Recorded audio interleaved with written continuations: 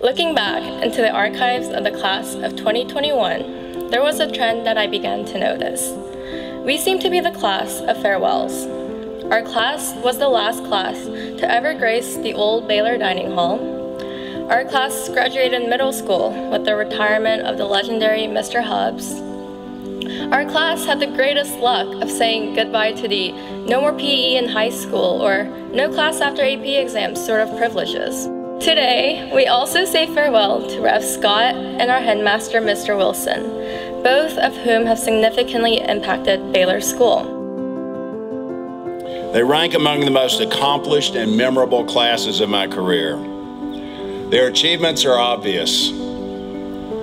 From their college acceptances to winning a remarkable 11 state championships this year, these students have excelled across the full spectrum of Baylor's extraordinary program. Their average SAT scores are among the highest in school history. They are really bright.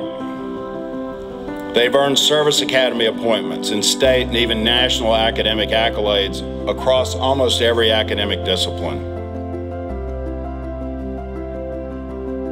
But lest you think that these students were all study, work, and practice and no time to play, let me dispel you of that notion as well. In a year when we needed to laugh, these students did their part.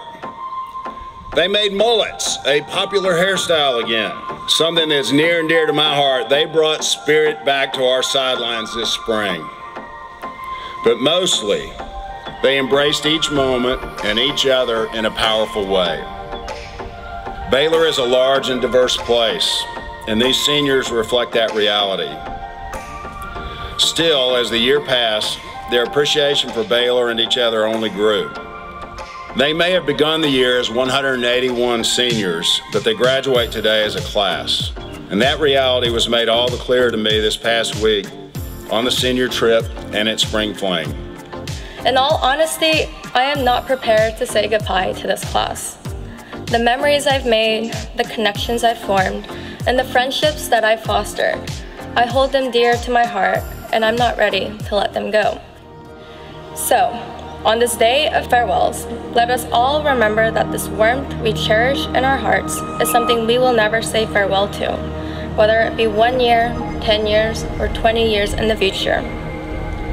Like a dandelion whose seeds disperse into an open field, each seed beginning its own beautiful flower bed, we are headed towards places all around the world, where we will extend our roots once more, blossom, and impact countless lives around us.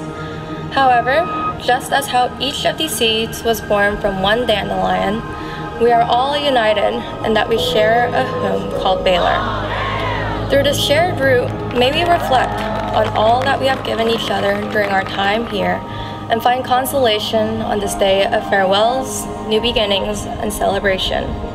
Let us all continue to reminisce on our high school years, continue to make a positive difference in the world, and continue to share comfort and joy with one another. Personally, I will cherish many memories of this class. I want to thank you seniors for helping to make my last year at Baylor so special. I'm proud to graduate with you. So ladies and gentlemen, I present you a very special class of young men and women. To the members of the class of 2021, thank you for all you have given Baylor School. Godspeed and go Big Red.